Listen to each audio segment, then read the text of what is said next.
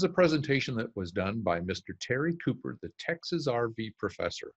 And Mr. Cooper is a master certified technician. He is also my business partner, and we have started the National RV Training Academy and built a training facility in Athens, Texas. And this man knows his stuff. So I'm excited to share this with you. This program is a little lengthy, so we've broken it into 5 components. So there actually, you will see 4 other recordings that's part of this program, and you can watch it at your own pace. But these are 5 things you need to know before you buy an RV, or if you have already bought an RV, that will help you understand more about what you bought. Okay, so the key thing here is that Mr. Cooper is going to help you understand how you visualize yourself in the RVing experience. What is it that you're going to do with it? How are you going to use it? Are you going to go full-time? Are you going to be a part-timer? Is it just for pleasure use, etc.? So he is adamant about things that you need to know. And the very first one that's going to come up is this one. It's called, what do you enjoy doing, or what is your lifestyle? So without any further ado, let's bring in Mr. Cooper and have him share with you about this very first thing you need to know. Thank you. Hello, everyone. Steve Anderson here with Workamper News, and I have joining me today Terry Cooper, the Texas RV professor. Welcome, Mr. Cooper. Good morning, good morning. Or what time is it anyway? Well, maybe I should say good day, good day. Good day works. And we are here to talk about an exciting subject. And Mr. Cooper is going to be sharing with you the 5 things that you need to know before buying an RV. And folks, these are important elements that you need to really listen carefully to, digest, and above all, utilize. And if you'll take the tips, and they're not really tricks, because a trick is something that you're really not too sure whether it's going to happen the way you think it's going to when you try it on someone. These aren't tricks. These are tips that will work and will make a difference to you in your future when it comes to buying that RV and utilizing it, and hopefully work camping and traveling in that RV. So, Mr. Cooper, without any further ado, I want you to take it away. Give a little bit about your credentials. I didn't toot your horn real loud, but let them know a little bit about who you are, what you are, and where you're coming from, and take it away and have a great presentation. Okay, well, I appreciate it, Mr. Anderson. I'm a master certified RV technician. I started out on the production line a long time ago. Almost ashamed to say when, but I've been on that side of the fence, and then moved on and began to do a lot of service work at dealerships. I had my own mobile service. Went to work for a college down in Waco, Texas State Technical College, and I actually started their RV technician program there. Seems the state of Texas has a mandate, because that school is owned by the state of Texas, that if an industry comes to that school and requests training, technical training, that school is required by state law to put it together.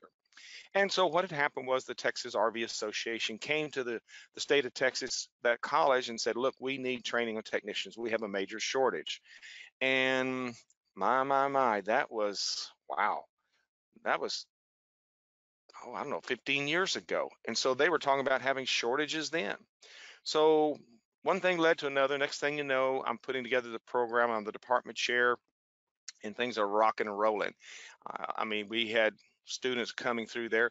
The only dilemma we had was it's a 1-year program. And so sometimes it was hard for individuals to come and spend time with us for a year.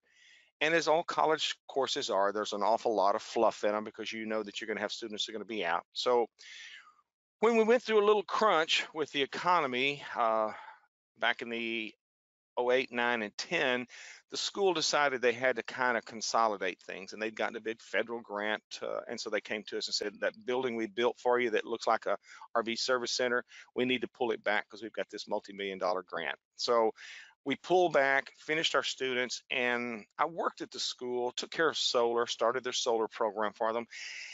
But you know, if your heart's not in it, it's not much fun. And that's where I got to that point where it wasn't much fun. That's about the time that I met you, Mr. Anderson, when we were going through all of that turmoil. And next thing you know, we're joining forces, and next thing you know, we're traveling across the country doing training, technician training, because it gave us a chance to do what we really love to do, is to travel. And so some of these things I'm going to share with you today are based upon those experiences of my working in the production line, teaching at the school, and then going along on the road training technicians, but also training a lot of consumers. We pull into an RV park. We would have already pre-registered, maybe have 25 sites for students. We'd rent a room there to park, and next thing we'd be doing a class. So things progressed, and later on, we got to the point where we realized it was becoming more and more difficult to find parks that accommodate us. And so what we did is that we then bought an RV park. The Andersons and the Coopers pooled our funds together and we bought an RV park here in Athens, Texas, which is just outside of Dallas. So we got all the intersection of I-20, 30, 45, and 35 coming through this area. So we're now operating the National RV Training Academy in a huge building. It's 15,000 square foot training facility. I'll show you some pictures here in just a little bit, but long and short of it, I'm just sharing all this to tell you that the thing that you're looking for may need a little bit of extra push. You may need a little extra training, but here's what I want you, let's start out from ground zero. Some of you are already looking at some things. You're already making some decisions. You've probably already been to some RV shows. How do you see yourself? I mean, why are you doing this? We know in our lives, we have a certain amount of time that we live and then we don't live. And so the question I guess that I want to ask you, why are you here? How do you see yourself in this RV experience? I mean, I know a lot of times I'll do RV shows and I can kind of peruse through the dealers areas and talk to different people there and while in between seminars. And it's amazing to listen to the families talk, because you can listen to them and you hear them visualizing to themselves. They're daydreaming of what this thing's going to be like. And you'll hear the wife say, well, honey, here's a place we can do this. Here's a place for the kids, the bunks.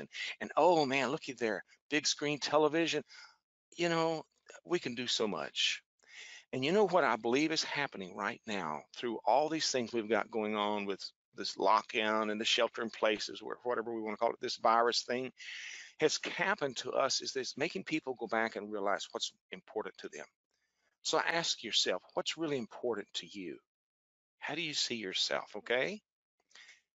Now, in part of my career, I worked for this big company and I was a regional manager for them. And I would travel across the country visiting some of the different accounts that we had. And what we did is we took care of the maintenance, the housekeeping, the grounds, the food service of colleges, public school districts, factories, hospitals.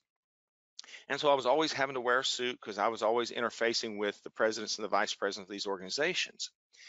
Well, I remember one time I found these pair of shoes and they had some exotic leather on them, and that's how they were made. And I was just so in love with them. I just loved the way they looked, and I put them on, but they didn't quite fit just right. And I got talking to the salesman. He said, this leather will stretch quite a bit, and so if it were me, I would think about something like this because it'd work for you.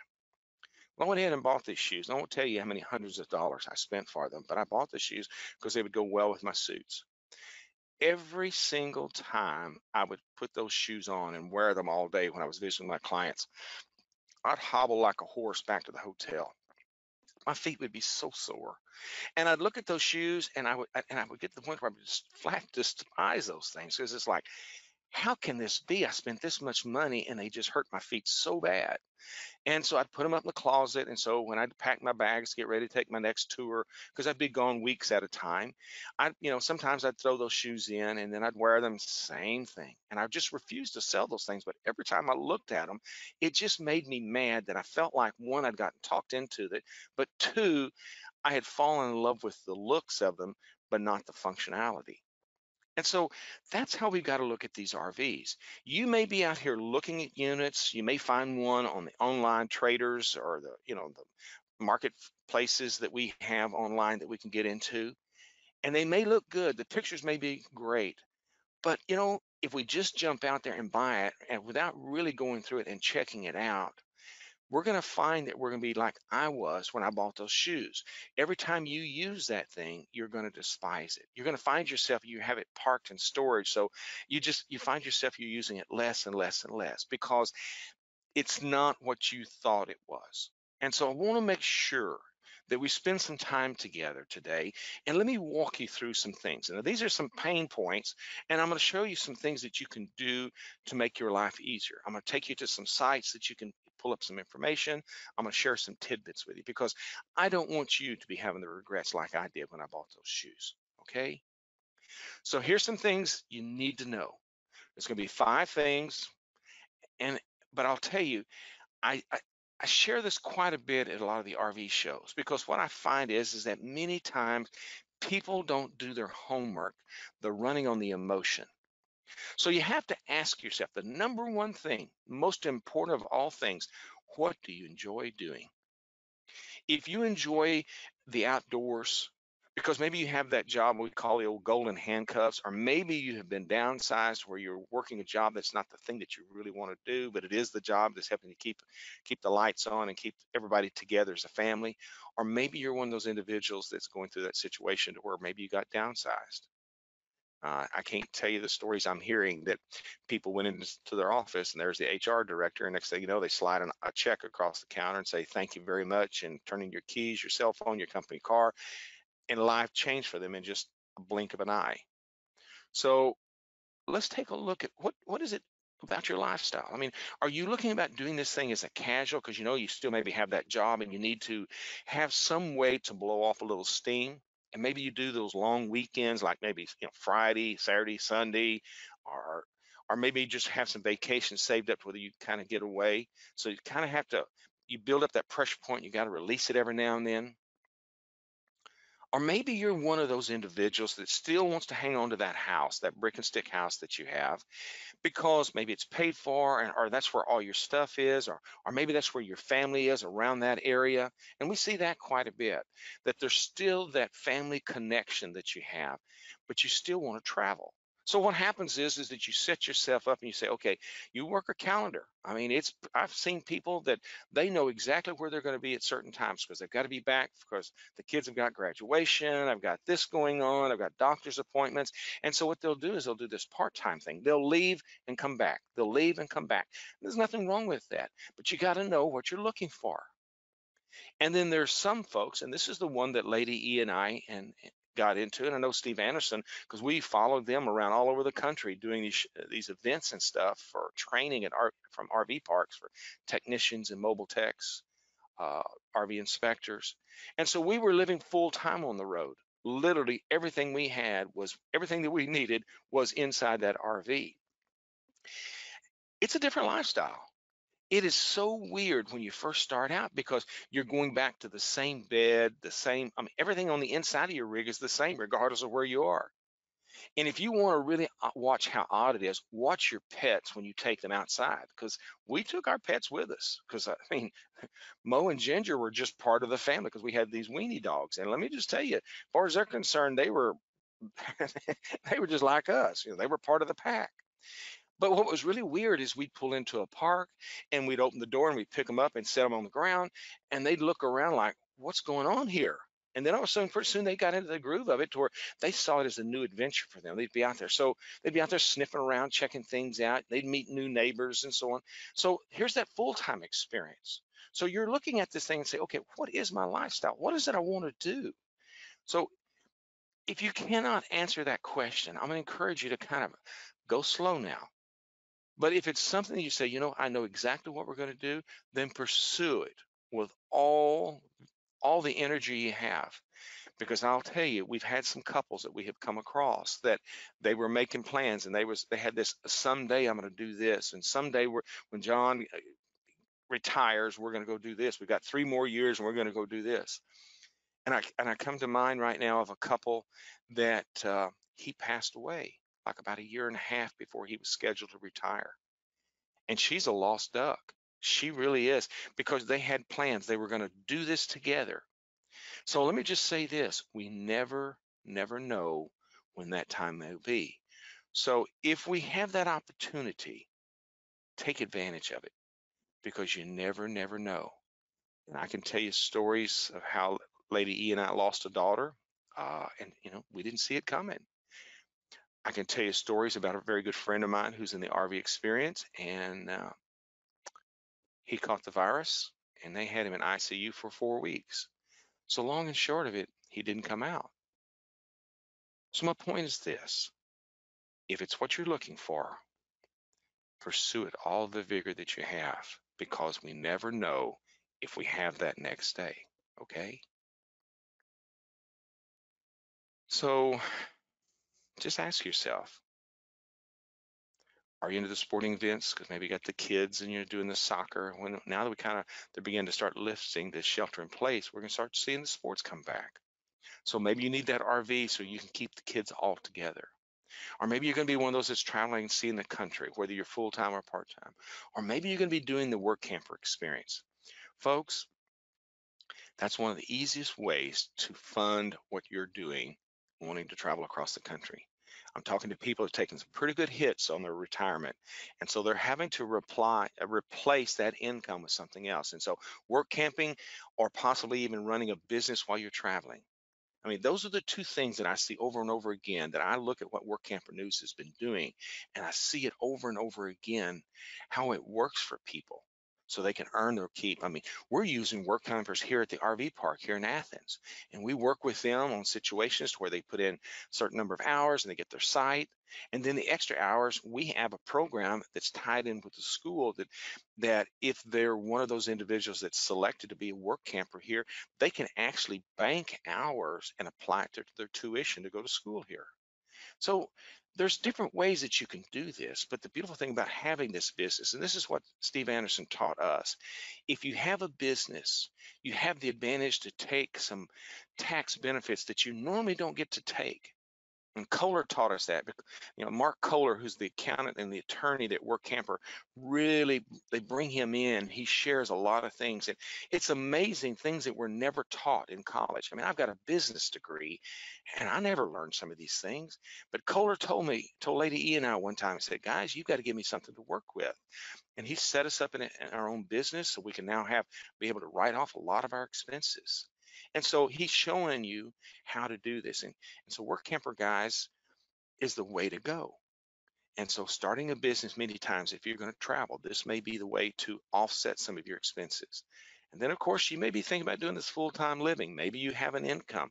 You know what? There's nothing wrong with that, because a lot of times you guys might volunteer, because we see a lot of opportunities for people to stay at a place. If they volunteer, then they can exchange maybe their site for that place, that full-time work they're doing. So, you get to stay at some of the government places, some of the um, I don't know, the reserves and places like that. I mean, who knows? You might be down and believe it or not, I saw one of these on the ads. You can count alligators down in Florida as a work camper. So, there's some weird stuff that you can do, but it only pops up if you're out here looking for it. Thank you, Mr. Cooper. That was a great presentation about the very first thing they need to know.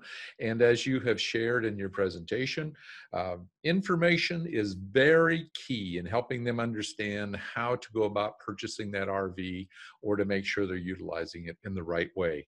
The National RV Training Academy is our company and our training facility that we have in Athens, Texas. And we're going to encourage you to check it out by going to www.nrvta.com to learn more. Thank you for joining us.